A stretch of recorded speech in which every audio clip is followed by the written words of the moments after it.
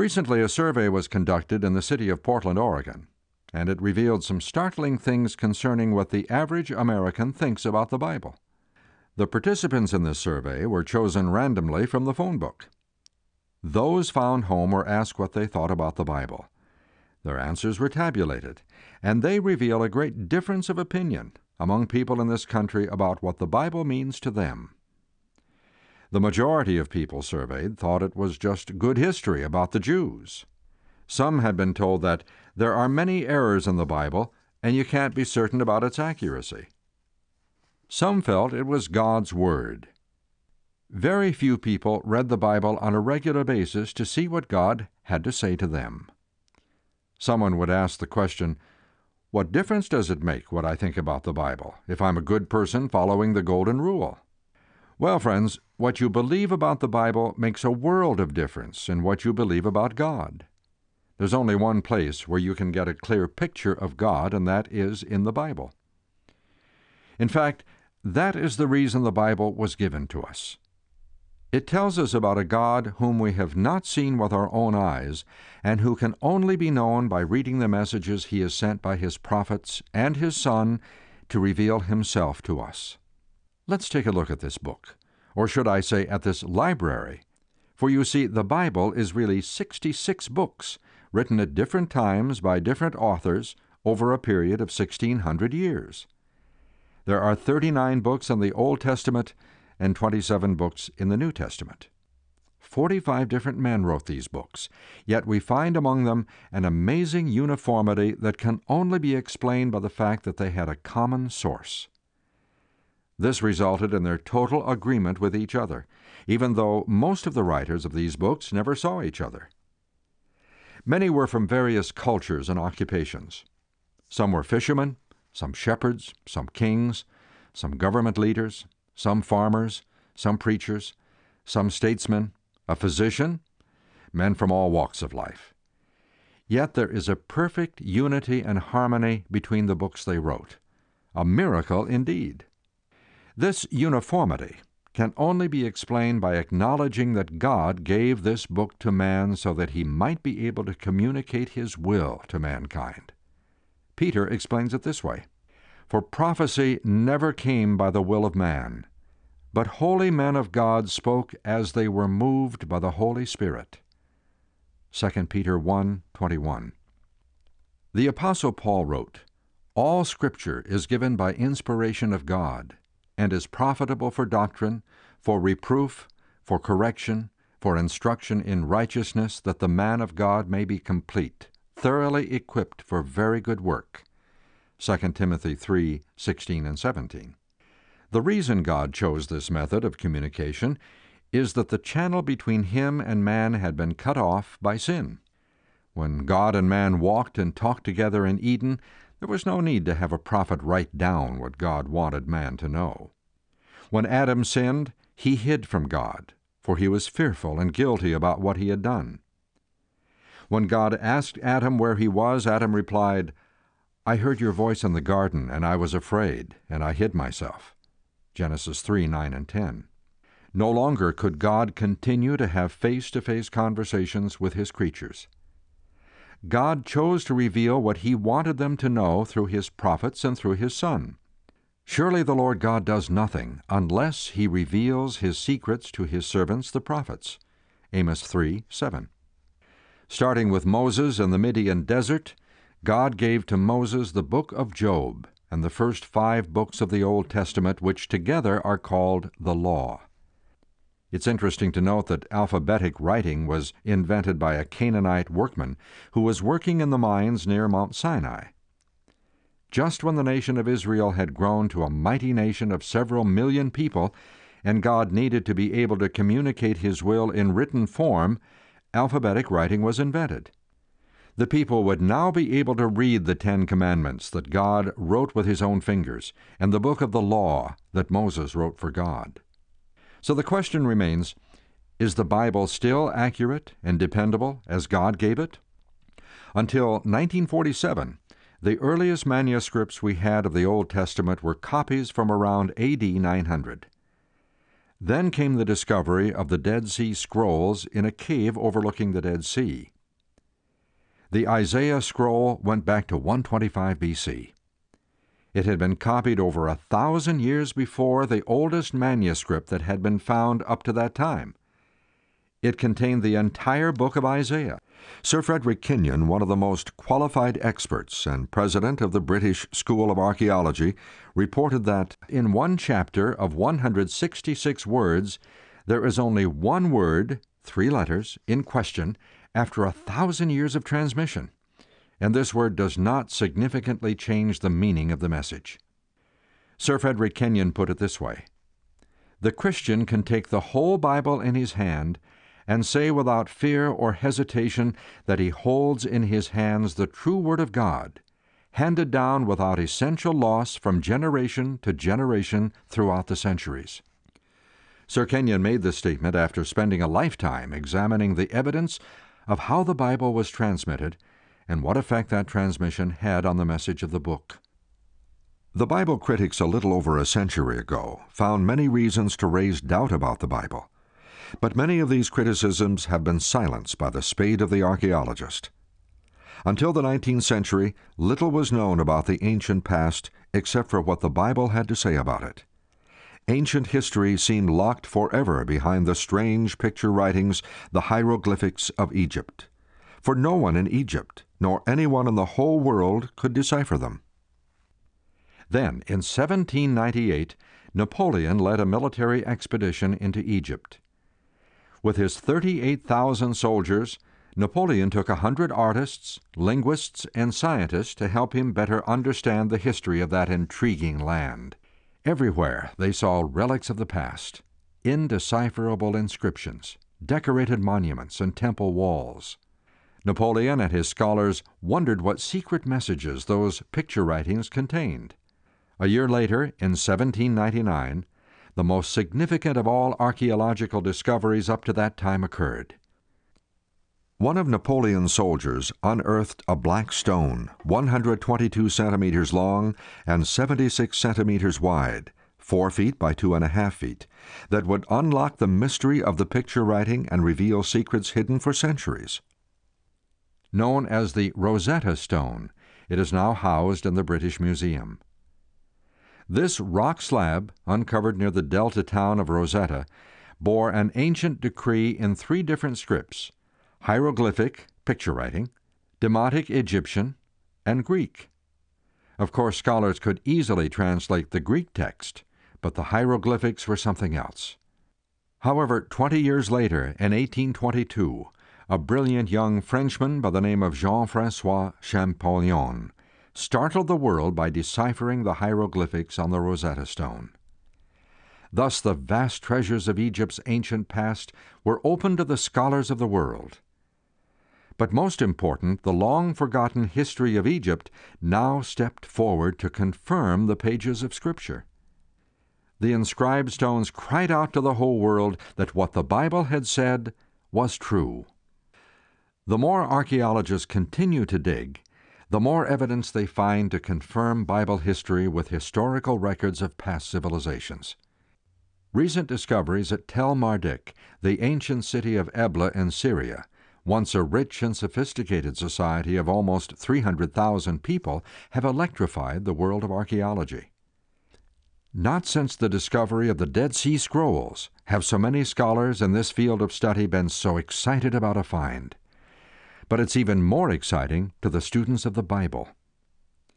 In a scribal school adjoining the city's palace, 14,000 inscribed clay tablets and fragments were found dating back to at least 2300 BC.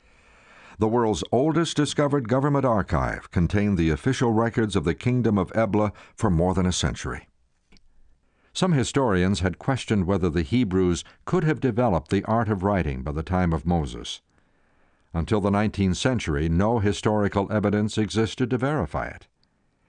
However, the Ebla tablets and other finds date back far beyond the lifetime of Moses. In fact, archaeologists have discovered whole libraries that date back centuries before Moses. The Ebla tablets refer to a creation story and a flood story. Also mentioned are names and places which coincide with biblical ones: Esau, Abraham, Israel, Sinai, even Jerusalem. But the real bombshell is the mention of the two sin cities, Sodom and Gomorrah.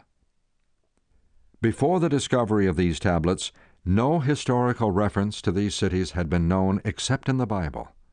Therefore, they were considered to be just mythical places. However, many books will have to be rewritten, for these findings do indeed confirm many geographical names of that day. Some authors will have to concede that Genesis is more than just ancient shepherd songs and legends. The discoveries at Ebla and elsewhere have confirmed the authenticity of the Bible.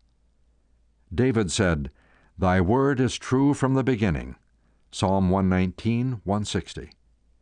And Isaiah agrees. "For thus says the Lord that created the heavens, God himself that formed the earth and made it, I the Lord speak righteousness. I declare things that are right." Isaiah 45, 18 and 19. They say that dead men don't tell tales, but they do. Tales more fascinating than fiction.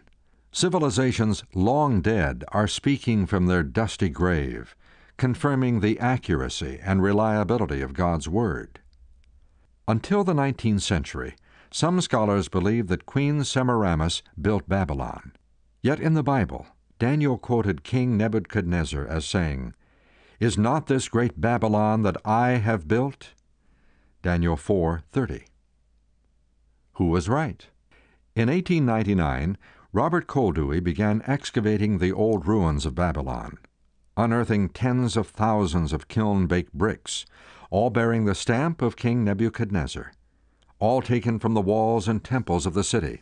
A cuneiform tablet recounting Nebuchadnezzar's achievements was also found by the archaeologists of Babylon.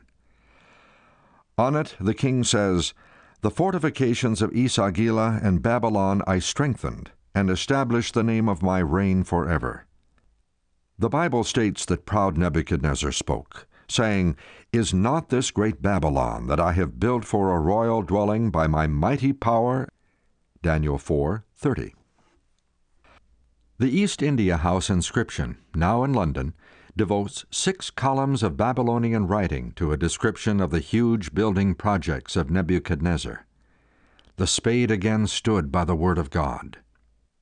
Another mystery of secular history was the absence of Belshazzar as a ruler of Babylon. The Bible named Belshazzar as the ruler of Babylon who witnessed the handwriting on the wall of the banquet hall. Was he only the invention of Daniel's fertile mind? Not at all. Nabonidus, successor of the great Nebuchadnezzar, had entrusted the kingship to his son Belshazzar while he was away at Tema in Arabia for 10 years. Tablets from archaeologists' finds state that the kingdom was indeed entrusted to Belshazzar, the crown prince. "And as to Belshazzar, the exalted son, the offspring of my body, do thou place the adoration of the great deity in his heart. May he not give way to sin. May he be satisfied with life's abundance, and may reverence for the great divinity dwell in the heart of Belshazzar, my firstborn favorite son." God Speaks to Modern Man, page 154. Isn't it interesting that in the closing chapter of Daniel we read, "But thou, O Daniel, shut up the words and seal the book, even to the time of the end. Many shall run to and fro, and knowledge shall be increased." Daniel 12:4. Knowledge would only be increased not only in the scientific world. Knowledge would also be increased as to the accuracy of God's Word. Bricks in cylinders, tablets, and manuscripts dug up by archaeologists in places where Bible characters walked in the ancient past are proving that what the Bible says is true. However, another compelling evidence that the Bible is God's inspired Word is its ability to foretell the future. "I am God, and there is none like me, declaring the end from the beginning, and from ancient times the things that are not yet done." Isaiah 46, 9 and 10. Yes, as God pulls back the curtain of time, giving us a glimpse of the future, He demonstrates to the world that the Bible is not just a book. It is His book. Before Babylon reached its zenith of power and glory, God's book foretold its fall. And Babylon, the glory of kingdoms, the beauty of the Chaldeans' pride, will be as when God overthrew Sodom and Gomorrah. Isaiah 13:19. The Bible even foretold the power that would overthrow this mighty kingdom. The Lord has raised up the spirit of the kings of the Medes, for His plan is against Babylon to destroy it. Jeremiah 51:11. The name of the man who would lead the armies against Babylon was prophesied 150 years before his birth, as was the very way he would do it. Thus says the Lord to His anointed, to Cyrus, I will open before him the two-leaved gates. Isaiah 45:1. Were the prophecies of the Bible fulfilled? To the very letter. In the British Museum, in the Persian Hall, stands the Cyrus cylinder, discovered in the ruins of Babylon. On this clay cylinder, Cyrus tells of his conquest. The details are accurate. The Bible not only foretold Babylon's destruction, it further stated, Babylon shall become heaps. Jeremiah 51:37. Isaiah wrote, It shall never be inhabited, but wild beasts of the desert shall lie there, and owls shall dwell there. Isaiah 13:20 and 21. Only God could foresee the future and predict so accurately the fate of the mighty Babylon. The explorer Austin H. Layard describes the site of ancient Babylon. Shapeless heaps of rubbish cover for many an acre the face of the land, a naked and hideous waste. Owls start from the scanty thickets, and the foul jackal skulks through the furrows. Discoveries among the ruins of Nineveh and Babylon, page 413. Of Babylon's former glory, nothing remains but its name on a signpost at the roadside. The vast heaps scattered over the ancient Babylonian ruins are monumental evidence to the inspiration and integrity of the Bible. We can but agree with the prophet of old, The grass withereth, the flower fadeth, but the word of our God shall stand forever. Isaiah 40:8. And friend, if God had the wisdom and ability to precisely foretell centuries in advance the future of ancient kingdoms past, can we doubt for a moment His ability and wisdom to predict accurately what our future holds for us? Hardly. In fact, Bible prophecy gives us the privilege of pulling up the blinds, looking into the future through God's eyes, and catching a glimpse of His solution to the problems threatening man's survival on planet Earth. The Bible is more than just authentic history, more than scientific facts, more than prophecies fulfilled. If it were not, it would not matter what man did with it. The theme of the book, the heart of it all, is the account of what happened on a rugged hill outside of Jerusalem more than 19 centuries ago. And it makes a difference what we believe about that. Either the Son of the living God died on that cross, or He did not. Either He was who the Bible says He was, or He was not. Was Calvary fantasy or fact? It makes a difference, and we need to know. Perhaps the greatest evidence that the Bible is what it claims to be is the power in the book to change lives. That power is wrapped up in one person, Jesus Christ. Jesus said, "Search the Scriptures, for in them ye think ye have eternal life, and they are they which testify of me." John 5:39. Jesus was speaking of the Old Testament, for the New Testament had not yet been written. And as you turn the pages of the Old Testament, you will discover that they prophesy of a coming Messiah and tell of His mission of love and salvation. Jesus told His disciples, "These are the words which I spake unto you, while I was yet with you, that all things must be fulfilled, which were written in the law of Moses, and in the prophets, and in the Psalms concerning me." Luke 24:44. The Old Testament prophesied of Christ, and the New Testament is His life story. So you see, the entire Bible is a revelation of Jesus Christ, who came to demonstrate to a planet in rebellion what His Father was really like. That is why the Bible is called the living Word of God. It carries a vitalizing power with it wherever it goes, a power that changes lives, transforms human character, gives strength to the weak, courage to the depressed, and hope to the dying. All through history, the power of the Bible to change people has been proven over and over. Angry people have been changed into peaceful people through the power of the Bible. Lustful, immoral people have become pure and clean. Drunkards have been delivered from their drinking, thieves from their stealing, cheaters from their cheating. You don't have to look far today to find hardened murderers in prison who have been changed into rejoicing Christians through the power of the Bible. You don't have to look far to find marriages that were headed straight for divorce, that have been saved and filled with new love through the power of the Bible.